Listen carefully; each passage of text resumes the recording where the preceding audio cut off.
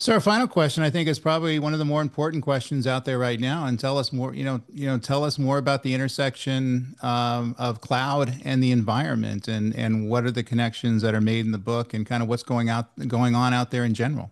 I loved writing this chapter of the book because before I started college, I had aspirations of being an environmental accountant, whatever that may have meant to me in freshman year. But I do obviously care very much about the environment, and it's certainly the impact of AI driving up demand is a significant issue for the environment. And people are going to want to read the chapter about the effects on the environment from the AI-enabled cloud. Data centers are incredibly resource hungry. They need huge amounts of electricity, and the cloud data centers need vast amounts of water for cooling. We're talking staggering amounts of water. One of the statistics we have in the book in 2023, Google reported that its centers used 6.1 billion gallons of water. That's billion with a B. Now think about that at a user level. Asking ChatGPT, say 50 to 5 to 50 questions, that's each one is roughly the amount of water in a standard water bottle.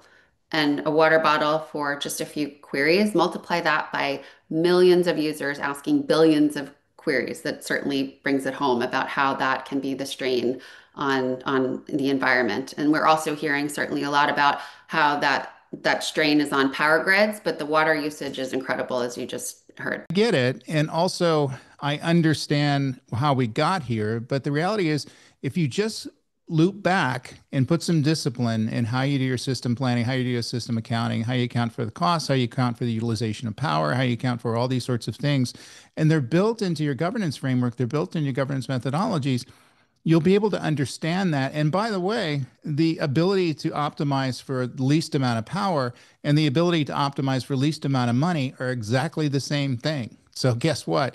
Even if the environment may not be high on your priority list, your business success is. And companies that are able to do this are going to have additional capacity to mine more AI, to build better systems, are able to, use these things as a force multiplier for the business to bring value back to the business. And in many cases, it's going to guarantee the survivability of the business, because if they're able to utilize these resources in a way that's going to optimize the amount of value that the company's getting and minimize the amount of money and the amount of power that it's done, everybody benefits from that.